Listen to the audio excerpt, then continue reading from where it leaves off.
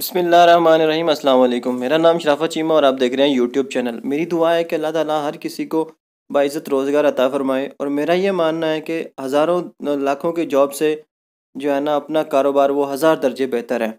और इसीलिए मेरी दुआ है कि अल्लाह ताला हर किसी को अपना कारोबार और बाइज़्ज़त रोज़गार अता फ़रमाए। इस चैनल के तवसल से दोस्तों अब तक हम नित नए बिज़नेस आइडियाज़ लेकर आते रहते हैं। आज जो बिज़नेस आइडिया हम लेकर आए हैं ये कोलू वाली मशीन और रुई वाला पेंजा है। इसमें तीन चीज़ें हमें चाहिए होती हैं, एक ट्रैक्टर, एक एक जो है ना वो कोल्लू मशीन और दूसरा रुई वाला पेंजा।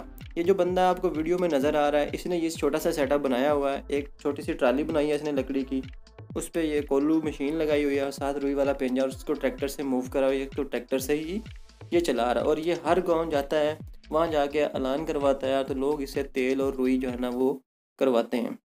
आज हमने ये फ़ोन करने पे भी आ जाता, आज हमने इसको फ़ोन करके बुलाया और हमारे मोहल्ले में ये आया, पूरे मोहल्ले ने इससे तेल निकलवाया और चंद एक घरों ने इसे रुई को रिफ़्रेश भी करवाया।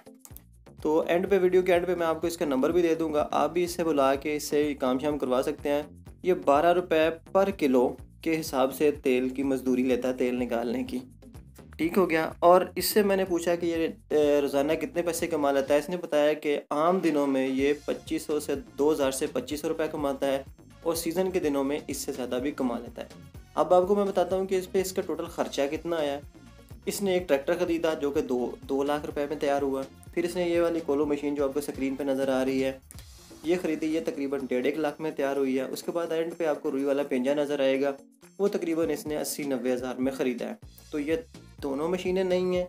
ट्रैक्टर ज़रा पुरानी हालत का है लेकिन इसने इसको तैयार करवाया है, उस पर आलमोस्ट 2000 खर्चा आया, 2 लाख रुपये खर्चा आया है। टोटल ये इसका तकरीबन 4,20,30 हज़ार में ये सारी चीज़ें इस पर तैयार हुई हैं। ये देखें रुई वाला पेंजा है। तो इससे ये 45 से 50 हज़ार रुपये आम दिनों में ये एवरेज कमा रहा है और सीज़न के दिनों में इससे भी ज़्यादा कमाता है। तो अब आप लोग अगर कोई ये आइडिया पसंद है तो आप लोग भी ये बिज़नेस शुरू कर सकते हैं।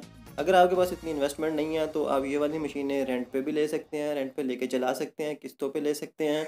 दोस्तों उम्मीद करता हूँ कि इंशाल्लाह आपको आज की वीडियो पसंद आई होगी। तो कमेंट करके हमें बताइएगा कि आपको वीडियो कैसी लगी और आइडिया कैसे लगा। और नए बिज़नेस आइडियाज़ को जानने के लिए, नई इन्फॉर्मेशन को जानने के लिए हमारे चैनल को कर लें सब्सक्राइब और बेल आइकन को प्रेस कर दें ताकि हर नई आने वाली वीडियो का नोटिफिकेशन आप तक बर वक्त पहुँचे। Thank you.